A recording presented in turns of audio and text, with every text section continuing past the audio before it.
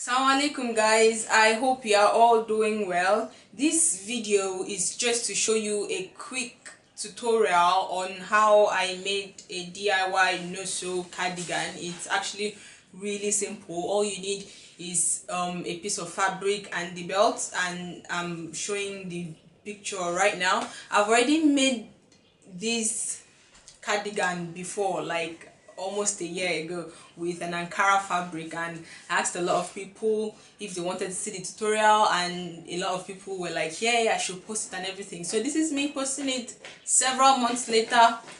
Well, in my defense, I was in school then, so I was just mainly focusing on my studies. So anyways, I'm going to be showing you how that is done now. Thank you so much for watching. I'll see you later. All you need is just your fabric of choice and a belt. Basically, what you need to do is stay there.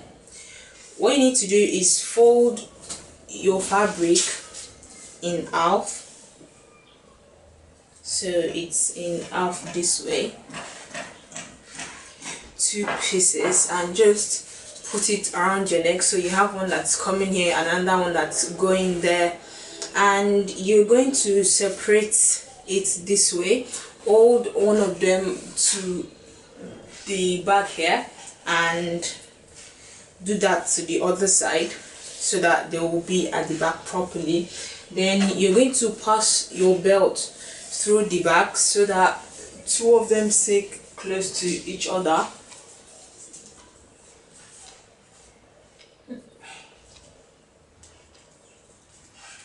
And use your belt.